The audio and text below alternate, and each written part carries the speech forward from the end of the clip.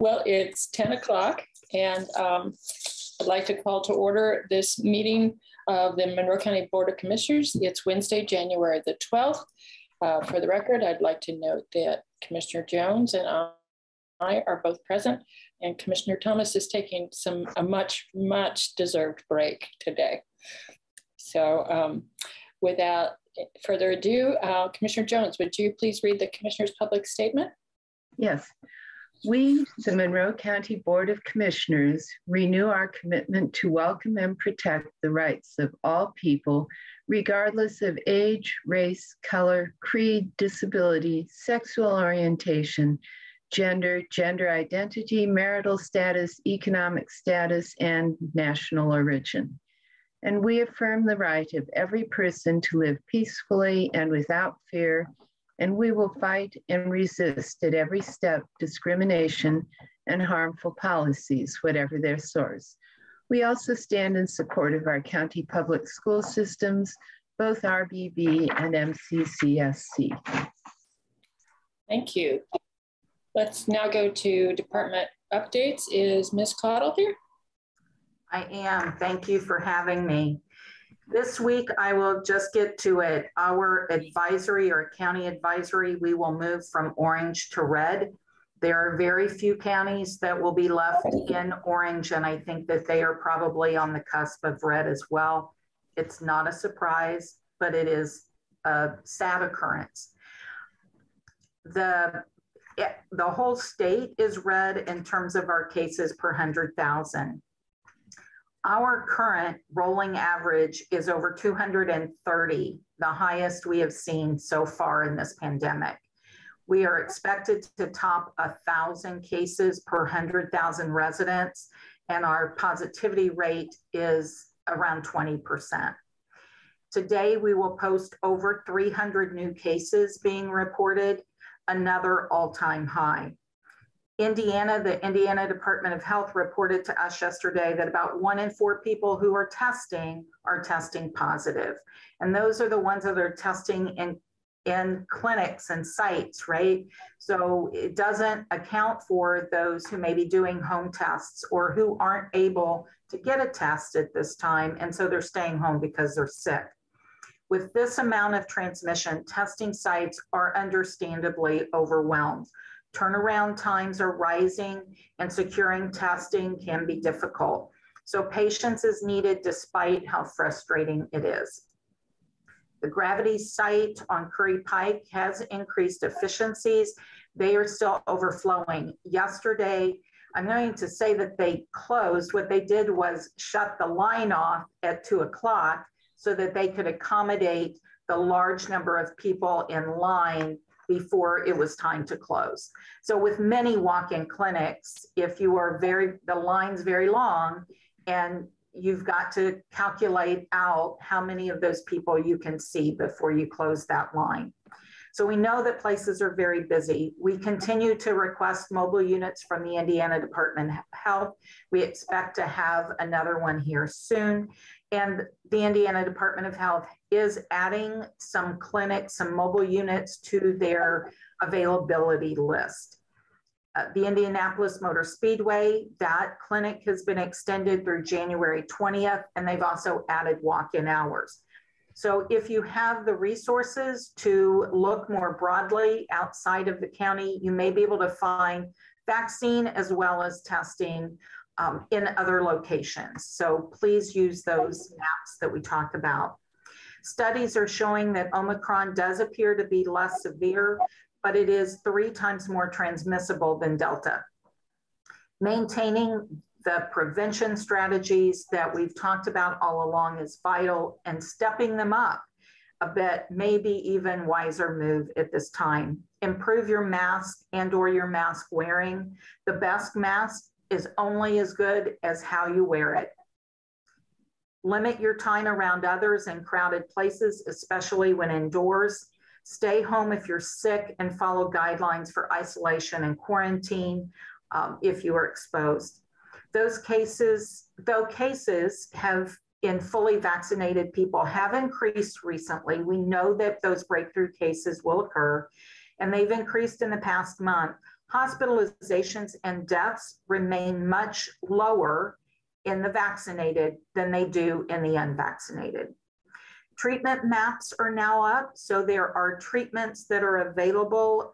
They're not in abundant supply, but the Indiana Department of Health and the CDC both have maps up where you can look for treatments. And I will post that in the chat, and maybe we can share that out when I'm done. Vaccine is still available, whether you need your initial series, your third dose because you're immunocompromised, whether you need your booster dose. Those are still available. We continue to do those. It is your best protection, especially from severe illness and death. It's not too late to get your vaccination, to get it started, to get your booster if you're eligible.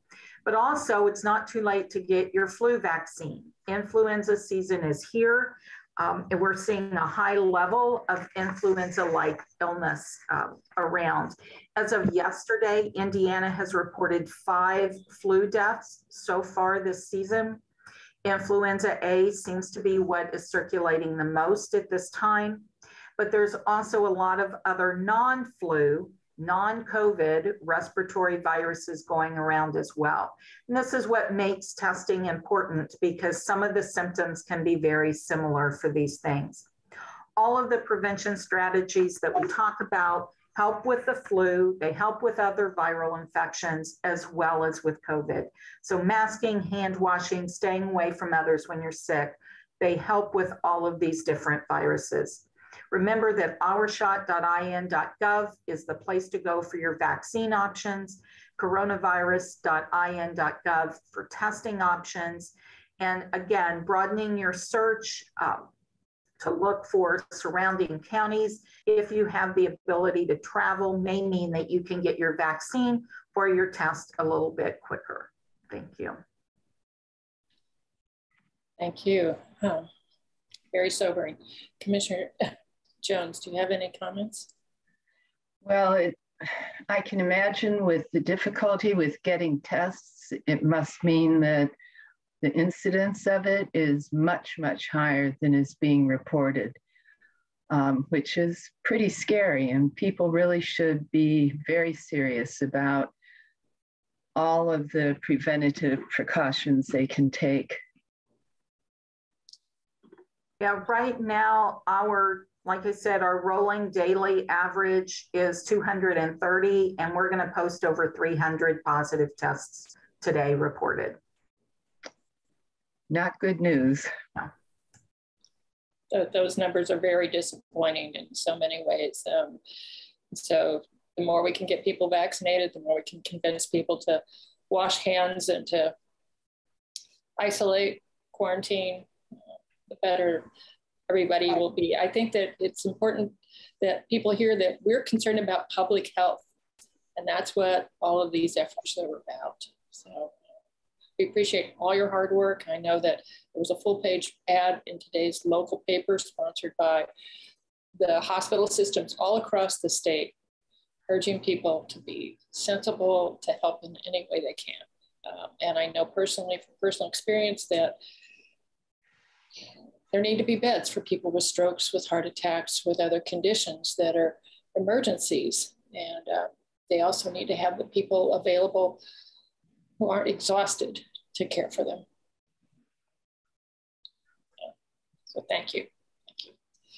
Are there any other departments that have an update for us today?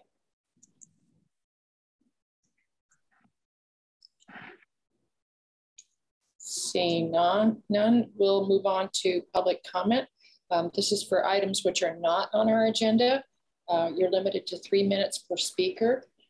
We'll ask that you please state your name and whether or not you are a Monroe County resident. There, at 2 minutes and 30 seconds, you will hear a tone. Ms. Dayton, can you provide that? Thank you. And so let's get started. I see that Mr. Shelton has his hand up. Would you go ahead? Yeah. Good morning, commissioners. I have to unmute. Just want to, okay, I'm Jim Shelton. I am a Monroe County resident. and I'm speaking right now on behalf of the Court-Appointed Special Advocates, or CASA program, to make sure you and the public are aware that our winter training will start in just a few weeks. It's going to run the 2nd of February through the 28th. It will not meet on President's Day. It will meet Monday, Wednesdays, and Thursdays from 5:30 to 8:30. The training will be virtual. I just found out they've decided that would be the safest thing to do. So it's a good volunteer opportunity for folks. It's a good way to get involved with your community, and it's a wonderful way to help children. Children who have CASAs are usually in the foster care system a much shorter period of time and almost never get into the system a second time. So please think about it. Basically, your job would be to be the eyes and ears of the court. You would assess monthly how the child's doing. And when you had a court hearing a couple of times a year, you'd write a report so the judge would have the best information. You would work the case with a professional. And so if you ran into any hard things, you could always turn to him or her to help with the program. So wonderful opportunity to volunteer is very satisfying. I just had a case end right before Christmas with reunification of a 4-year-old with his mom and dad who had been through addiction. It had taken about 3 years to get through that. So that's wonderful. They sent me a picture of the little guy with Santa Claus, and I forwarded it to my CASA coordinator and said, there are definitely rewards to being a CASA. So this is something that you could do. You need no special training. You just need good communication skill and the tenacity. The training will provide you with whatever else you need to know. So thank you for the opportunity to make the public aware of that. Applications will be due pretty soon. So you can go to monroecountycasa.org, fill out the application, or download it and fill it out and mail it in. Thank you. Thank you, Mr. Shelton. You're such a good advocate for the CASA program. Next, we have Margaret Clements. Good morning, commissioners.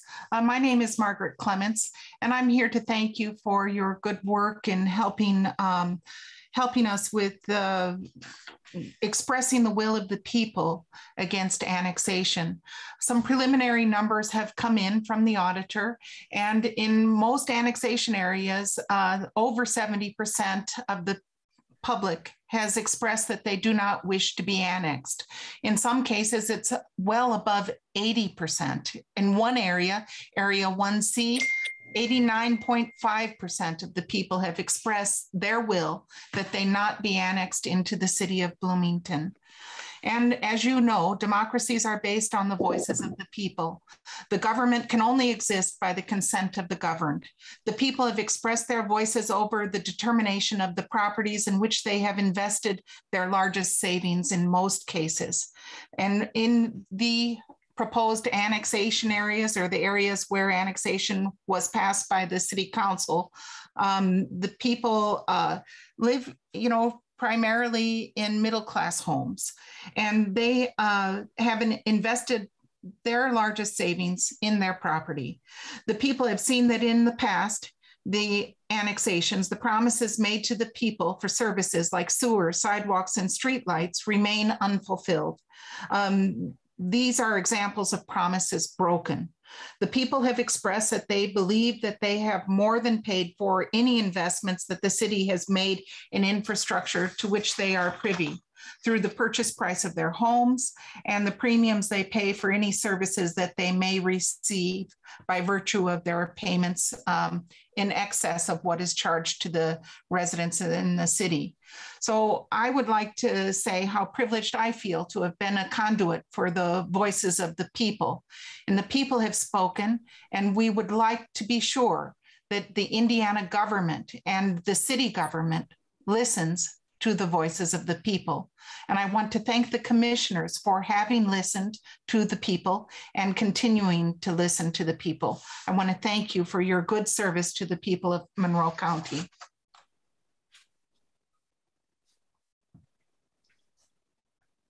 Thank you, Ms. Clements. And thank you for all of your efforts on behalf of the residents of Monroe County. You were tireless in your organization and making sure that things move forward. Thank you. Thank you, and have a beautiful day. Okay, I don't see any other hands raised, so let's move on to approval of minutes. Move approval of the minutes for January 5th, 2022. Second. Did you have any corrections or amendments? No, I didn't. And the only slight typo that I found has already been taken care of. So I thank Ms. Freeman for taking care of that. Mr. Cockrell, would you call the roll? Commissioner Githens. Yes. Commissioner Jones. Yes. Motion is approved 2-0. Oh, I see that we have one other person that would like to talk here. Would it bother you, Commissioner Jones, if we move back? No, that would be fine. Okay. The person's name is Mace Lately. Would you go ahead? You're muted.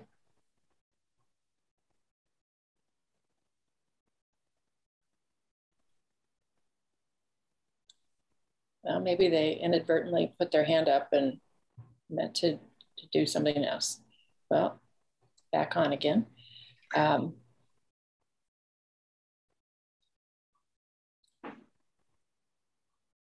Okay, well, person seems not to be able to unmute. So let's move forward with approval of the claims docket. Move approval of the claims docket, accounts payable January 12th, 2022, and payroll January 14th, 2022. Second. Mr. Miller. Sorry, I'm not accustomed to doing this. That's okay. I completely understand. And good morning, commissioners. The total for claims was $1,704,780.41. A large portion of that was for Highlight, which was $1,003,903.20, which was for numerous 2022 coverage and policy renewals. Some of those would include liability coverage, property policy, auto policy, workers' comp, cyber policy, et cetera. So quite a few items that make up that a little over $1 million figure. That's followed by $139,541.50 to Stone Belt Arc Inc. for first quarter payment. And finally, as far as the most notable items on the AP claims docket are concerned, $120,283.41 was for advanced correctional for January and February on-site medical and mental health services. As far as payroll, the total was $1,744,506.16, approximately 70.4%, or $1,228,287.08 for the direct payroll costs of the main supplemental and incentive payrolls, and the remaining approximately 29.6%, or $516,219.08 for the indirect costs for the payroll-related AP claims. Thank you. Mr. Jones, do you have any questions or comments? No, I don't. I was shocked when I read through all those insurance lines. Yeah, there were quite a few, and as you saw, they certainly added up quickly. They did. They did. Is there any public comment on this item? Seeing none, Mr. Cockrell, would you call the roll, please? Commissioner Githens. Yes. Commissioner Jones. Yes. Motion is approved 2-0. Thank you so much. Thank you, Mr. Miller. Have a good day. You too. I will note for the record that there are no reports, so let's move on to new business. Commissioner Jones. Move to approve ERS wireless agreement to upgrade the Sheriff's Department's radio communications system. Fund name, Cumulative Capital Development, Fund number 1138, in the amount of $16,821.64. I'll second that. I believe we have Mr. Crone here to talk with us about that. Good morning. I hope everybody can hear me okay. Yes. Oh, good deal. Okay, so what we have here, we're all familiar with being out driving around with your cell phone and lose cell phone signal, or walk into a building and lose cell phone signal. What we're experiencing in the Sheriff's Department is the same principle, where the Sheriff's deputy body worn radios are hitting dead spots in and around the Justice Building itself, which in one case has resulted in an officer who needed assistance from other officers not being able to get radio communications to do so. So the same way that we see our IT department put in like wireless access points that you see in our ceilings in different areas to cover dead spots, this agreement with ERS Wireless is to implement 4 antennas to essentially do the same principle, and that's to cover the dead spots and interference areas we have in and around the Justice Building. 1 antenna will be mounted on the outside by the Sally port, and the other 3 will be internal antennas set up to the system on the inside. This is a one-time agreement with ERS for $16,821.64. Thank you. Mr. Jones, any questions or comments?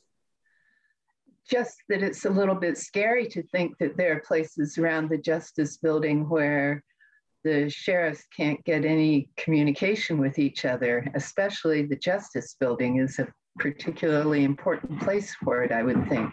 So thank you very much for looking into this and making arrangements for it to be taken care of.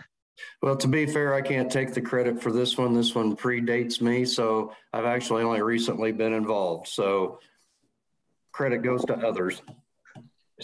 Well, I'm glad they thought of it and took care of it. How quickly will the installation occur? Actually, I've only recently spoke to the vendor to get all the details. I don't have a start date once the agreement's signed and sent over to them, but I can certainly reach out to them and get an estimate. Sounds like the sooner the better. Precisely. Yeah, for all concerned. Thank you. I don't have any other questions. Is there any public comment on this? Seeing none, Mr. Cockrell, would you call the roll, please? Commissioner Githens. Yes. Commissioner Jones. Yes. Motion is approved, 2-0. Thank you, Commissioners. Thank you. Next item. Move approval of the Surveyors Review Board reappointments. Second. And is Mr. Enright Randolph here? Yes, hi, good morning. Hi. All right, yeah, so I'll just jump right in. We discussed this a little more in length last year, so I'm sure we're all pretty familiar with it. The Surveyor Review Board is the board that helps advise and approve our section corner monuments, since they are all professional licensed surveyors that are members of the Surveyor Review Board.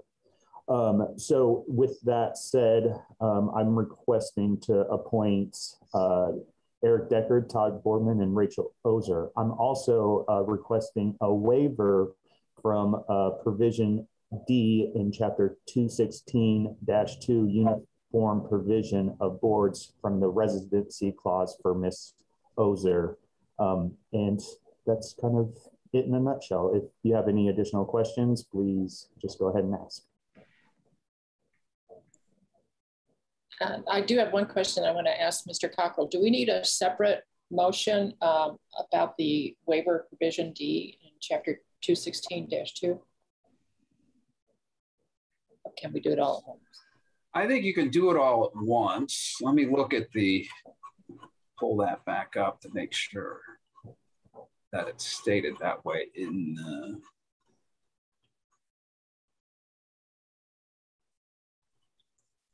given what's in the packet, I think it should be an amended motion if you wanted to do it once or two different motions.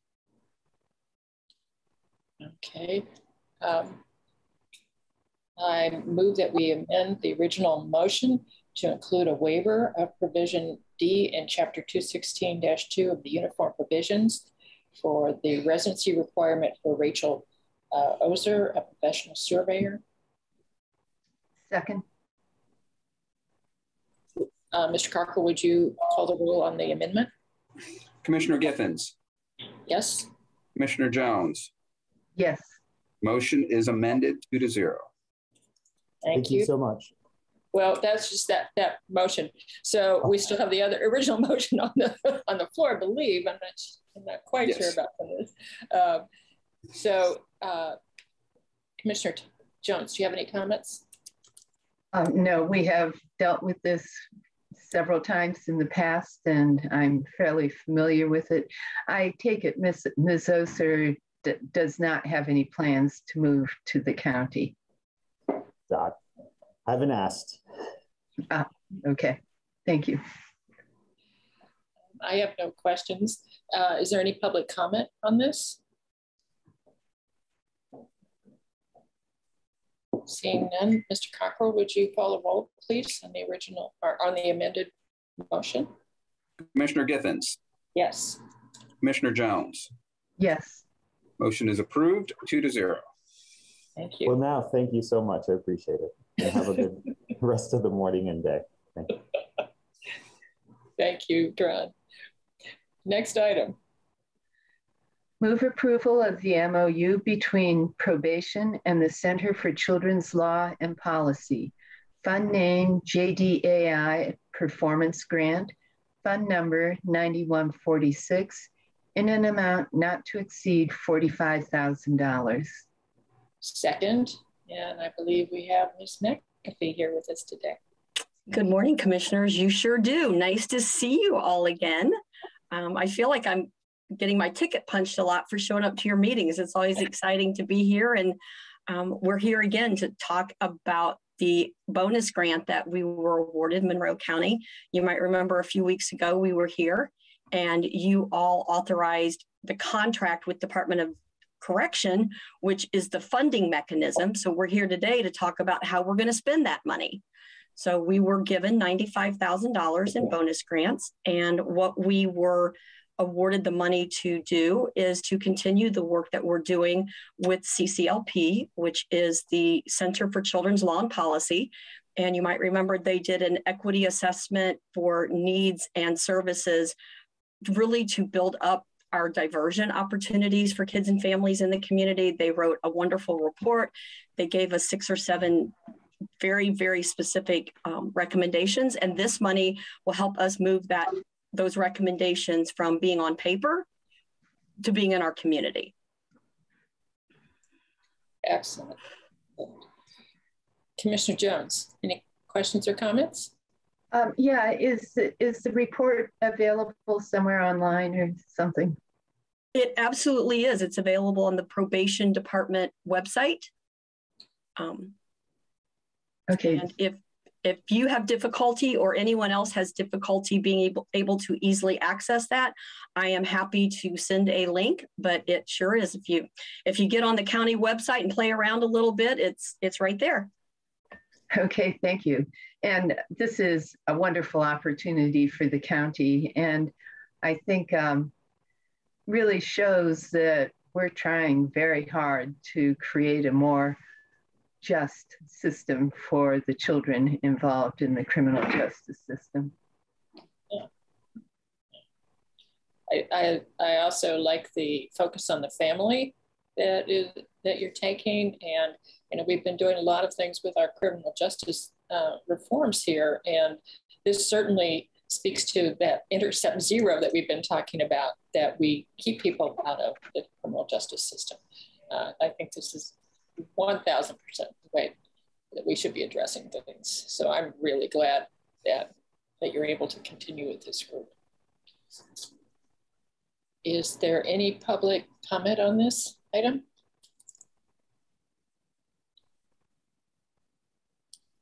Seeing none, Mr. Cocker, would you call the roll on the MOU between probation and the Center for Children's Law and Policy?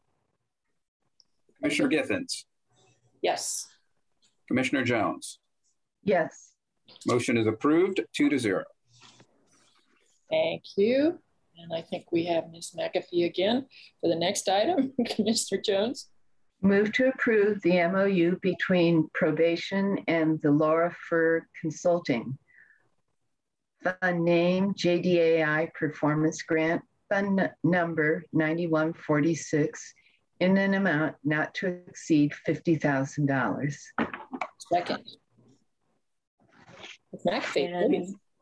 Good morning still. Again, this is kind of the second bucket of that $95,000. And the work with CCLP is really to work, the previous contract was to work on that specific diversion work. And what Laura's going to help us do is make sure that we develop internally an authentic, sustainable youth and family. I keep using the word coalition with that really will support all of our youth system justice reform efforts.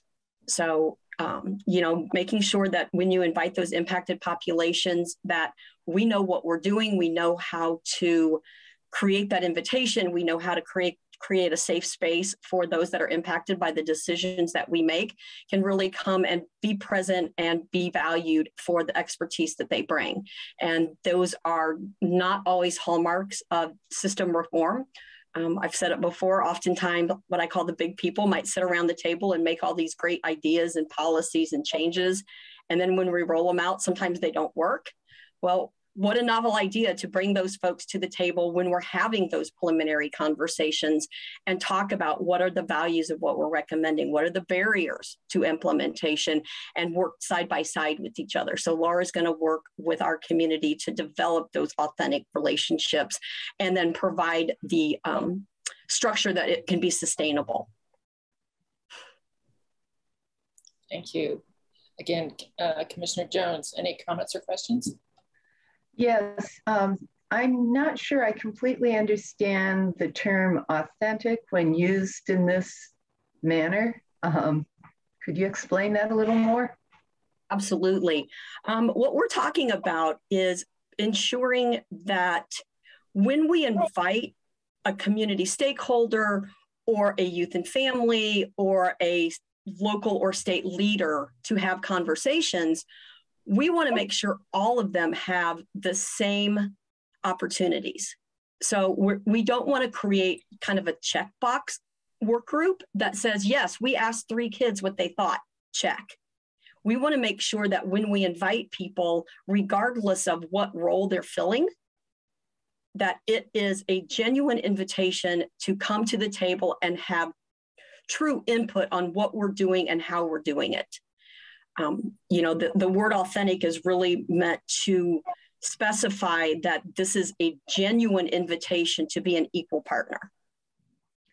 Thank you. That's a good explanation. I really like the fact that you're including youth who previously served in the juvenile probation system. And I think that one of the things that as an additional benefit may be that we're reducing recidivism by including them and letting them know how much their experience means to all of us. But I also like the fact that it's sort of like what you hear in the substance use community, that nothing about us without us. And it feels like that you're doing that same kind of approach with things, with what you're doing. So I really appreciate that. I don't have any questions. Are there any questions or comments from the public?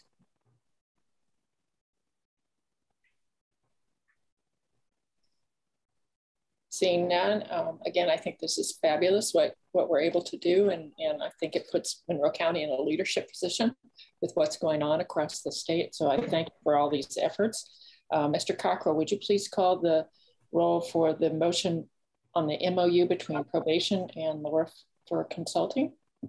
Commissioner Githens. Yes. Commissioner Jones. Yes. Motion is approved, 2-0. Okay, thank you. Next item. Move approval of Hope Alight LLC consulting agreement. There are 4 funds involved: court alcohol and drug services user fees, fund number 2504 for $3,000. the Problem Solving Court User Fees Fund number 2506 in the amount of $1,000, Adult Probation User Fees 2508 in the amount of $2,518, and Project Income or User Fees Fund number 2510 in the amount of $2,000. Thank you. This brings us to a total amount of $8,518. Yeah, okay. Again, Ms. McAfee, please. Hello again, hello still. Yes, this is, you might remember back earlier in 2021, we brought this workshop, this training to our community and to probation staff. And TBRI, which is trust-based relational intervention, is a holistic, attachment-based, trauma-informed intervention, which all of those big words really mean that probation staff is being trained with how to work with those that have been impacted by trauma. And the reality is, as we all know, all of us have been impacted by trauma. But oftentimes we deal with those who are dealing with some of the most atrocious or egregious types of trauma. And our job really is, it has to be able to meet that client where they are. And if someone is dysregulated, if someone has things that are triggers and we as professionals don't know how to respond or support that person, the likelihood that we will make a positive impact is definitely depreciated. So this workshop is continuing to provide that trauma-informed treatment, trauma-informed response to the professionals in our probation department. Thank you. Commissioner Jones, do you have any questions or comments?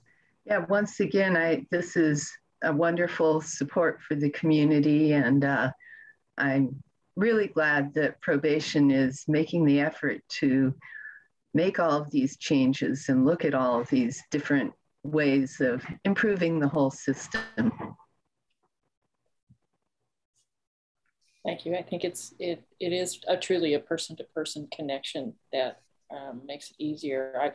I once heard sort of this trauma stuff defined as if you were stabbed behind a McDonald's, you probably have something that comes up inside of you, what you know, your adrenaline, whatever, every time you drive past a McDonald's. So if somebody knows that, you take a different route if you can, kind of thing. And so, yeah, and I think it's really important to be talking about these things with the people that we're trying to help, especially. So thank you again for doing these kinds of things and putting this together. Is there any public comment on this item? Seeing none, Mr. Cocker, would you please call the roll for the proposal for the Hope Alike LLC consulting agreement? Commissioner Githens. Yes. Commissioner Jones. Yes. Motion is approved, 2-0. Thank you, and thank you, Ms. McAfee, for all your hard work. Appreciate it. Thank you, and a shout out to our department leadership, obviously Judge Galvin, all of the judges, and also to the commissioners and council for continuing to support the efforts that we come to you with. So have a great day. Thank you. Next item, please. Move to approve Graber Post Buildings, Inc. service agreement, fund name, County General and Parks Operating, fund number 101179 in the amount of $49,999. Second, and I see we have Ms. Whitmer here to talk to us about this. Please. Excellent. The Park Board found this to be a very important service agreement they are asking you to approve. The County Council appropriated $34,800 and the Park Board is chipping in from their non-reverting $15,199 for a total of $49,999 to make improvements at the Karst Farm Park Maintenance Building. Thank you. Commissioner Jones, any questions or comments? No, not really. It seems to me we've been talking about this for a little while and I'm glad to see it moving forward. Agreed. I try to get to the Parks Board meetings whenever I can, and definitely it's good to see this finally happen. Is there any public comment on this? Seeing none. Mr. Cocker, would you please call the roll for the motion to approve the Graber Post Buildings Inc. service agreement? Commissioner Giffens. Yes. Commissioner Jones. Yes. Motion is approved 2-0. Thank you, Ms. Whitmer. Thank you. Next. Move approval of ordinance 2021-58, Heritage Creek in Harrodsburg, PUD amendment number 2. Second, and I see we have Ms. Nestor Jelen here with us today to talk about this. Hello, commissioners. How are you? Good. It's nice to see you. Yes, nice to see you. Can you see my PowerPoint screen okay? Okay. Yes. Yes. Great. So this morning we're going to hear about ordinance 2021-58, which is a plan unit development amendment to Heritage Creek, which is located in Harrodsburg off of South Harrodsburg Road near the corner of Popcorn Road. The property is currently zoned plan unit development. So what this petition is doing is it is actually amending an existing PUD that is on file. So the petitioner's request is to allow for 9 duplexes plus 1 innkeeper or multi-use unit for a total of 19 units on the site, which is 5.93 acres.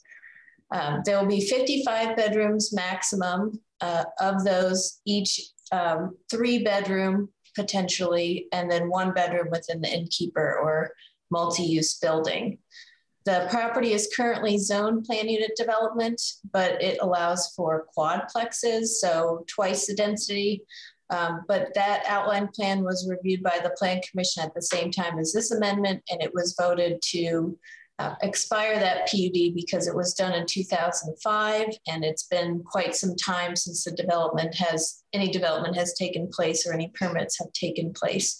So the petitioner brought forward a proposal for duplexes instead, and that's what you're hearing today. So the purpose is to develop this for condominium type housing, and the petitioner has expressed an interest in supporting housing for adults age 55 and over within the Harrodsburg community. So the comprehensive plan has this as a designated community. And as I mentioned, it's in the Clear Creek Township near Popcorn and Harrodsburg. The site is broken up into 2 parcels. The southern parcel has been committed to be open space for the PUD, which exceeds the 25% minimum requirement. The site also has infrastructure installed. It does have a road bed that will need to be redone at this point since the last bit of work was done as late as 2005. There is a sewer line that runs across the property and is already connected and stubbed to potential development sites, as well as a detention area for drainage. So there is some significant infrastructure that has been installed and will be reviewed at the time that they submit for a development plan review, which would only be if the amendment is approved today or at a future commissioner meeting. The current zoning, as I mentioned, is plan unit development, and this drainage area here is natural and is covered already in a easement for the property. I do want to just zoom in on the petition site proposed illustrated development plan. This is not the development plan quite yet, but just so that you can see what they are proposing here would be a private road that would have a hammerhead turnaround, and then 10 structures total, and each side of the structure would contain 1 unit. And then they would each have a 2-car garage with the exception of the innkeeper or multi-use building. So there is adequate parking. And we also reviewed the site for landscaping and bioretention, as well as grading and other possible constraints. Sidewalk construction will be along both sides of the road, as well as there will be a connector up to the Popcorn Road. There's a property that connects an asphalt trail all the way up to Popcorn Road that will not have to go along Harrodsburg. So that is the site proposal. I do have some site photos as the site exists today. So we're viewing south on South Harrodsburg Road, and then along the proposed West Buffalo Trace. And then, as I mentioned, that side path would connect. This fence would be coming down. And there's an asphalt trail here that could connect straight to South Popcorn Road. And then here are the storm sewer and manholes that have been installed previously and will be able to be reutilized or maneuvered with some retrofitting. And then the detention areas as well for stormwater.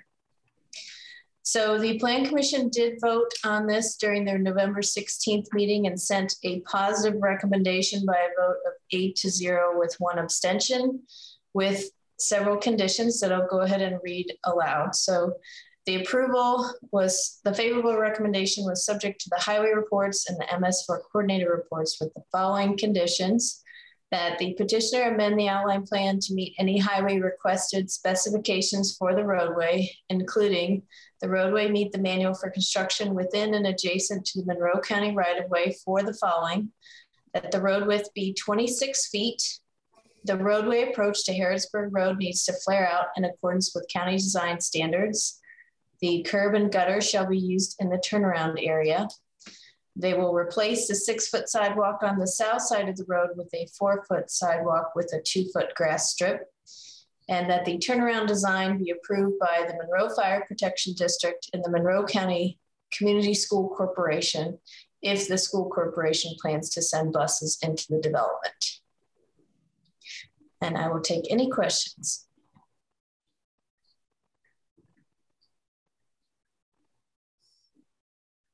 Penny, you're on mute. Sorry, there's a fan going in the background, so I was trying to keep it a little quieter. Thank you. Thank you, Ms. Nistergel. Commissioner Jones, do you have any comments or questions? Yeah, just a couple. I'm a little confused about the road at this point. Is it going to be a 26-foot wide road, or it will be? Yes, these conditions that the Plan Commission has sent to you for review, if they are enacted as stated, then the road width will need to stay and be 26 feet. That's in order to accommodate on-street parking to allow for a little bit more space and still allow for fire trucks to maneuver. Okay, that actually answers another question I had. I also did not see, there was mention of a homeowners association, and I did not see any indication that they would be responsible for drainage. Yes, so the homeowners association document, that's typically something that is created after the amendment goes through, and we have, as recently had our legal department review those homeowner association documents as they are created, and we would be requiring that the funds for that private development be funded through an HOA or a similar receivership type legal document. So we are going to make them be able to pay for that themselves. Okay, thank you. It sounds like the petitioner has really worked to bring this to the standards that are required.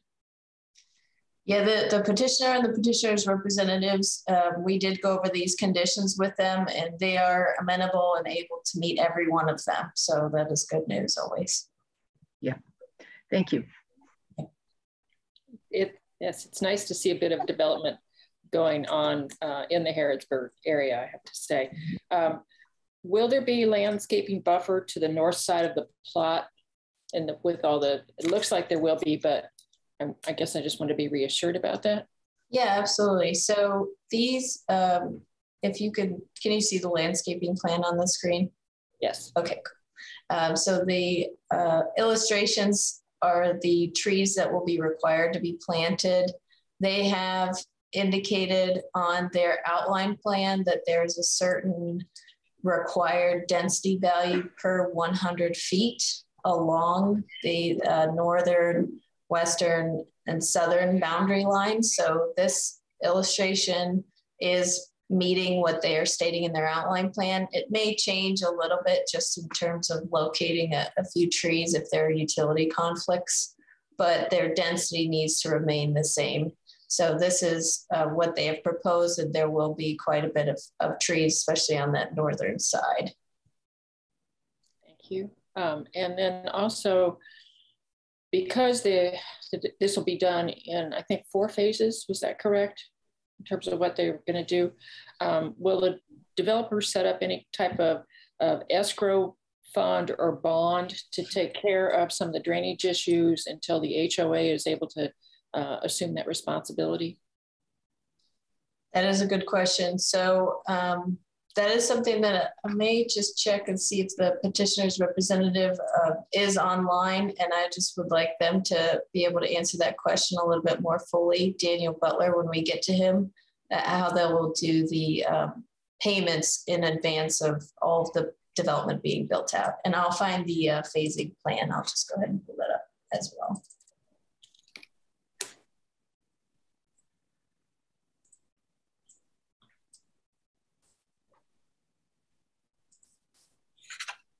So is Mr. Butler available? Yeah, I believe he's an attendee. I guess maybe it would be appropriate to, if conclude Jackie Nestor Jalen's presentation, and then the petitioner has a ability to make a presentation according to the rules. So I think what I would do is conclude, have this part of the presentation be finished, and then he will come in and make his presentation, and you can ask that question then. Sure. Okay, here is the phasing plan, just to see that up on the screen for the 4 phases that it will be developed. Thank you.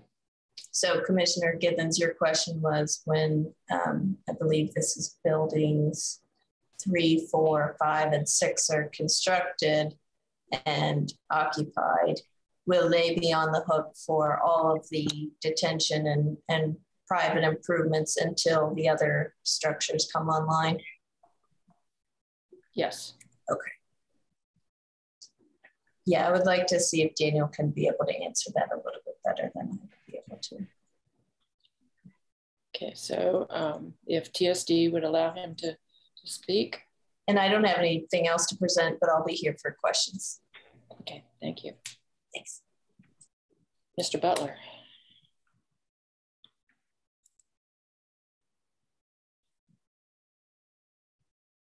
Go ahead, Mr. Butler.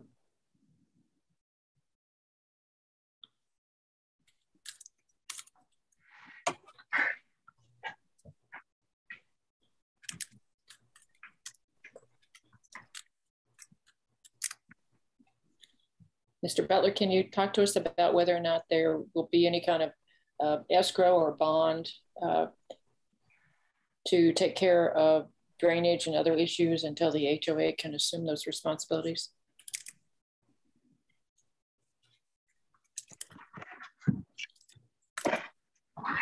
Seems like Daniel's having some technical difficulty.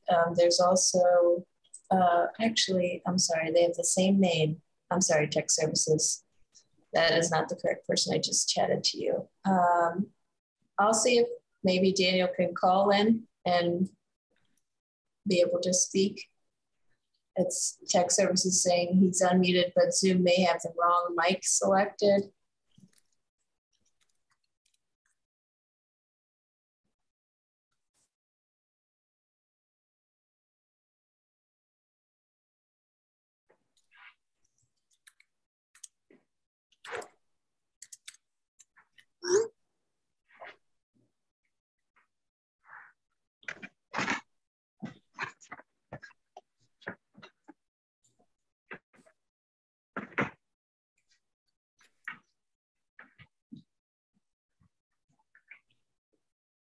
Mr. Butler back with us on a different.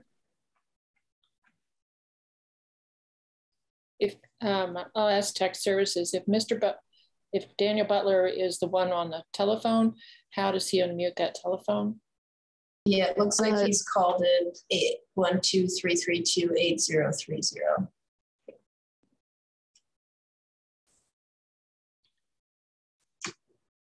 It should be *6 to unmute, and it looks like they might have gotten it. Hi, Thank you. this is Danny with Vine Venue. Can you hear me now? Yes. All right. Sorry about that. Good morning, everyone.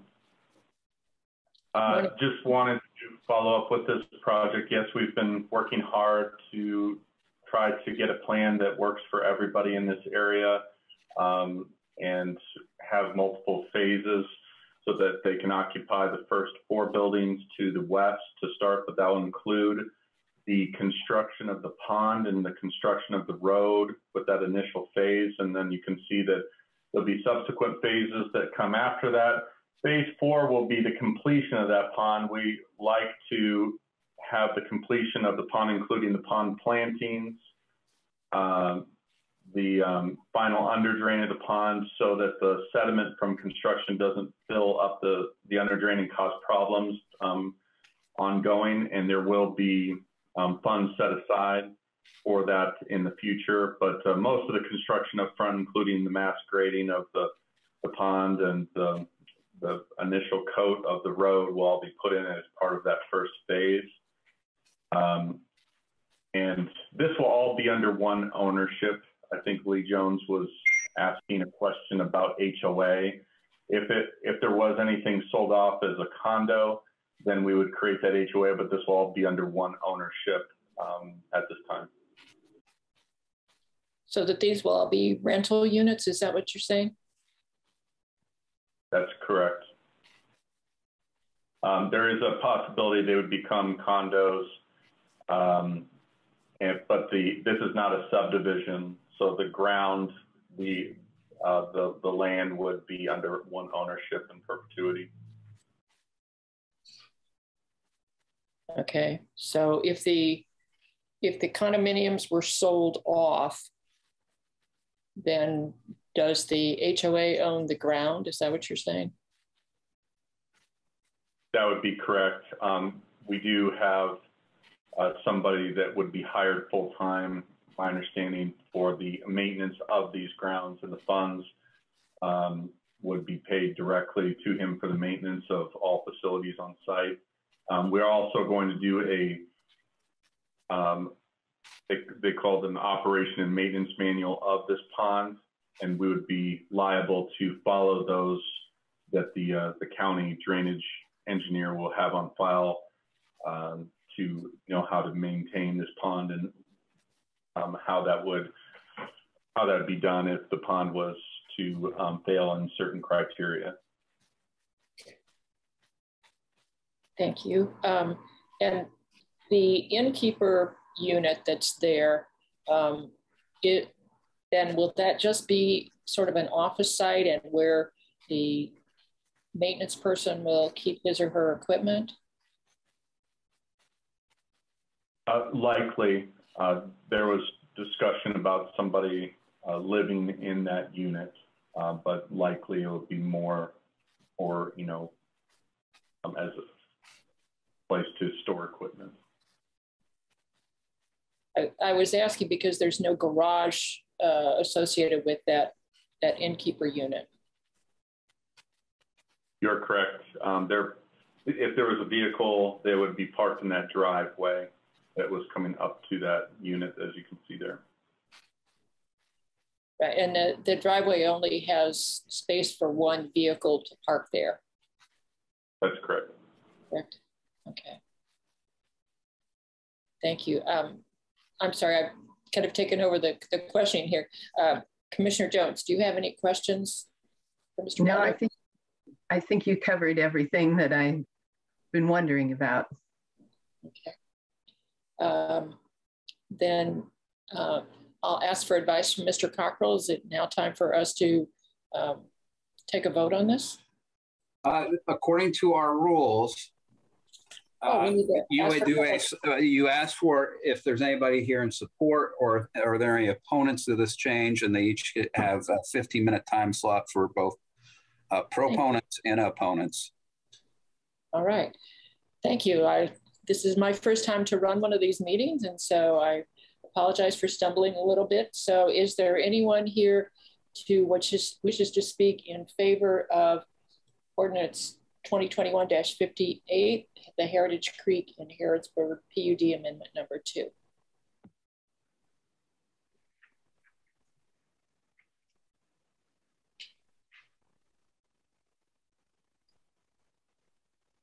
I don't see anyone, so I will ask if there's anyone who wishes to speak against ordinance 2021-58.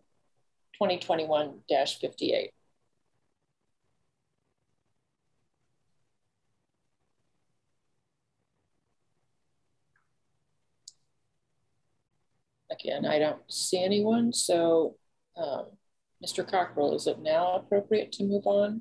Yes. Yes, it is. I do have, sorry to interrupt. No, I do have one question, and maybe this Mr. Cockrell can help. When I heard Daniel state that this was not going to be a homeowners association or possibly have a condominium association, I just want to make sure that our document that we're including to be approved, the outline plan, is not, I guess it's meeting everyone's needs that we think it is. So it does state in the beginning of the document that the Heritage Creek Plan Unit Development is a residential condominium development of single family homes. In order to be a condominium development, does it have to, I mean, it does have to have an HOA. Is that language that we need to revise before a vote? Let me get back there. I'm not the planning guru, but the condominium, I guess maybe the question is more for, I'd have a question for the developer, is that are they still planning on doing a condominium even if it's under the same ownership? But condominium is just a mechanism to have more than one unit on a piece of property. So are they still planning on having that, developing the condominium, even if the ownership is going to remain the same? This is Daniel with Bynum Fanny again. That is correct. They'll be set up that way, regardless if they're all currently under the same ownership. So it will be a condominium. So I think in that sense, I think it's correct. Okay. Thank you for that clarification. I want to make sure. But I guess with what you've raised, Jackie, there also in the end of the second paragraph there, it says the property will be managed by the condominium owner association. So to me, that would imply that there should be an HOA and not the single owner. I know when I was reading through the description of this, just in our short agenda items, it says that this is a condominium-like development. So does this have any implications for what we're talking about here, Mr. Cockrell?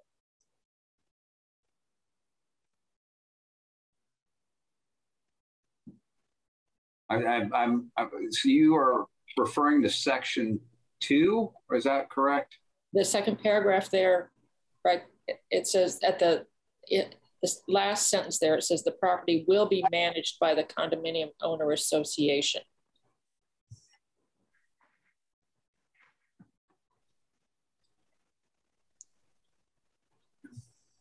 And then it refers to the Indiana Condominium Act. Well, and I guess I think what Mr. Butler just indicated, and he can correct me where I'm mistaken, is that they are going to go through the process of developing a condominium and putting this in a condominium. And so the association would be created when you do that. The fact that you only have one owner in that association doesn't mean that association's not there. Is that correct, Daniel? That is correct. Sorry, I misspoke before, but it's not that we would pick or choose. We would follow how the wording of this document, regardless of one ownership or multiple owners. So I think what he was clarifying was they're going to do the condominium. It's just not been decided on whether they're, I think he indicated the current plan is that they were going to retain ownership in all the units of that condominium, but they still have to follow all the requirements of becoming a condominium. Thank you. I didn't realize that a single owner could, that there could be a single owner of a condominium owner association. We learn something every day in this job, don't we? Yeah, and a lot of it has to do with, and I'll digress just slightly, a lot of it has to do with how we look at condominiums. We don't really think of them as being a single owner item because typically they are not. Thank you. Whew. So at this point, Mr. Cockrell, would you please call the roll on ordinance 2021-58, the Heritage Creek in Harrodsburg PUD Amendment number 2. Commissioner Githens. Yes. Commissioner Jones. Yes. Motion is approved 2-0. Thank you, Ms. Jester. Ms. Nestor John. Thank you, Commissioner Githens and Jones. Appreciate your time. Thank you. It's actually nice to see something that's a little less dense going in, just say. Okay, next item, please. Move to approve Strausser Construction Company, Inc., the contract for the Highway Brine Facility. Fund name, Motor Vehicle Highway, fund number 1176, in the amount of $376,200. I'll second that, and I believe Mr. Cockrell is going to talk to us about this. Yes, and this should not be unfamiliar. We awarded the contract, I think it was last week, but it may have been before the holidays. We received bids on this, and Strausser was the lowest bid, and we found them to be responsible as well. This is the agreement for the actual work. The boilerplate provisions of this agreement were in the bid document, so that the construction company knew about them and based their bids upon these terms. At this point, MVH is able to handle the full cost. However, I think the plan is to go to the county council and look for other funding avenues so that some of this MVH money can be used for other purposes. But there is an adequate appropriation for this that will be used in the event that doesn't come to fruition. And maybe I didn't put it on because we had talked about this. We got a lot of money from the state to enact a brine system. Primarily, I think they did this because of all the bridges that were constructed through I-69. Brine is a way to keep the ice from forming on our roads and bridges. I think initially the highway department is going to make sure the bridges are covered and hope to expand that program further to along the roadways. But I think initially, at least, they're going to make sure the bridges are covered and see how it works. Thank you. Commissioner Jones, any comments or questions? Well, I'm just very pleased to see this moving forward and hope that it can be expanded quickly because the brine system is much preferable to salt. Agreed. I echo those sentiments, and I hope that we can move quickly on this. Thank you, Mr. Cockrell. Is there any public comment on this item? Seeing none, Mr. Cockrell, would you please call for a vote? Would you, would you please call the roll on the Strausser Construction Company Inc. contract for Highway Brine Facility motion? Commissioner Githens. Yes. Commissioner Jones. Yes. Motion is approved 2-0. Thank you. Next item, please. Move to approve Milestone Contractors LP change order number 1 for Hunters Creek Road project. Fund name, Hunters Creek Road Phase 2 and Phase 3. Fund number 8163 in the amount of $17,979. Second, and I believe Ms. Rich is here with us today. Morning. So during excavating for one of the walls in the Hunters Creek Road project, there was rock that was, of course, that was struck. When you have an NDOT contract, there's set quantities of 100 cubic yards or less. So this rock excavation encountered was approximately 150 cubic yards. So the change order is necessary to cover that extra 50 cubic yards that was outside of the contract. Commissioner Jones, any comments or questions? Yes, well, it seems that when anything is being constructed in Monroe County, it's very likely that rock will be in the way. So it's not surprising to see this. Very true. Yeah, I was surprised, given that this original contract was close to $6.5 million. I was surprised that the change order is this small, quite frankly. And we hope to continue that throughout the construction. So it should be completed this summer. So, wow. Yeah. Excellent, excellent. Is there any public comment on this item?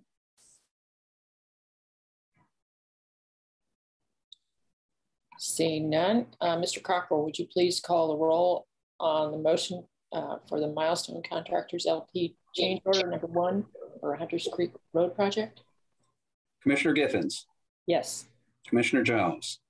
Yes. Motion is approved 2-0. Thank you. And I believe we have a few appointments today. Yes. Move to approve the appointment of Kathy Loser, Library Board, for a 4-year term ending on January 31st, 2026. And I believe we can do all of these at once. Yes. Okay. Move to approve Nikki Williamson to the Women's Commission, a 2-year term ending January 1st, 2024. And Ellettsville City Council member Dan Swafford to the Monroe County Solid Waste Management Board, a 2-year term ending December 31st, 2023. Second those. Is there any discussion that you have or questions? Just thank you to all of them for agreeing to serve, and thank you to Mr. Swafford for returning to serve some more. Yes, great, great. Is there any public comment on this? Seeing none, Mr. Carper, would you please call the roll for these appointments? Commissioner Githens. Yes. Commissioner Jones. Yes. Motion is approved 2-0. Thank you. For announcements, Commissioner Jones, do you have any announcements at all? No, I don't. Okay, well, I've got several. We do have openings on our Board of Zoning Appeals. We're looking for somebody new to join our Redevelopment Commission. We still have openings on affordable housing, our sewer district, our Substance Use Disorder Awareness Commission, and our Women's Commission. So if you're interested, please go to co.monroe.in.us and submit your application. It's easy to do online, and it's actually pretty brief. And as Commissioner Jones noted, we're very, very grateful to those who do agree to serve, because it makes a difference. We just saw that with what the Planning Commission had gone through for the what is going to be built, we hope, out in Harrodsburg. There is still money available through township assistance for anybody who is in need during this time of COVID. There's additional money that the county council and the county commissioners have made available. So if you're having trouble with your rent, with your mortgage, with your utilities, with even medical expenses, and you're in a really tight spot, please contact your township trustee every resident of Monroe County, whether you live inside of Bloomington, Ellettsville, Steinsville, or in the unincorporated areas, everyone has a township trustee. And so please, we want to make sure that people stay housed, stay healthy, have the utilities on. Please contact them. As noted at the beginning of the session, there are 2 blood drives scheduled for this month, one on January 31st from 10 a.m. to 3 p.m., one on February 2nd at 1 p.m. to 6 p.m. Both of those are at Ivy Tech. You can register at redcross.org. Just look for the donations on either 31st or February 2nd. And I must say that last week at the blood drive, they had a goal of 120 units being donated. They actually achieved 122 units, which has the potential to save 3 times that number of lives. So it has the potential to save 366 lives. That makes a big difference. Less than 4% of our population donates blood to help those. And so if you're able, because there is such a critical need right now, we urge you to get out and help. We'll remind everyone that all Monroe County government offices will be closed on Monday, January 17th, 2022, in observance of Martin Luther King Day. And our next commissioners meeting will be January 19th, 2022 at 10 a.m. And with that, I'll conclude the meeting. And Commissioner Jones, what time would you like to come back for our work session? It's now 11:16. Maybe 11:30. That would be perfect. I was just going to suggest that. So thank you. We'll be here at this same Zoom channel. So we'll see everybody in 14 minutes. Thank you.